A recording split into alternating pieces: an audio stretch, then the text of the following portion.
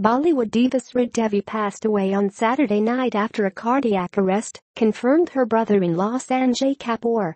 She was 54.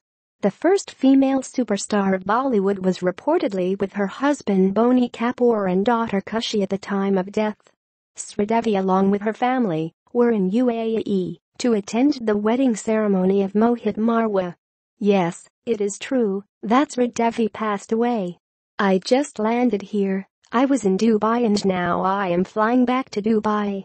It happened roughly around 11:30. I don't know more details yet," Sanjay confirmed the news to IndianExpress.com.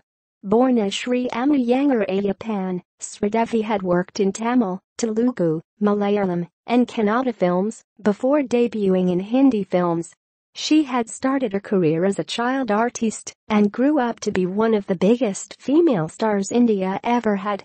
The government of India awarded her Padma Shri, the fourth highest civilian honor, in 2013. The actor not only won hearts of millions with her films like Chani, Lamb, Mr. India, Nagina and more in the 1990s, but she also continued winning accolades in her second innings with films like English Vinglish. She was last seen in 2017 film Mom.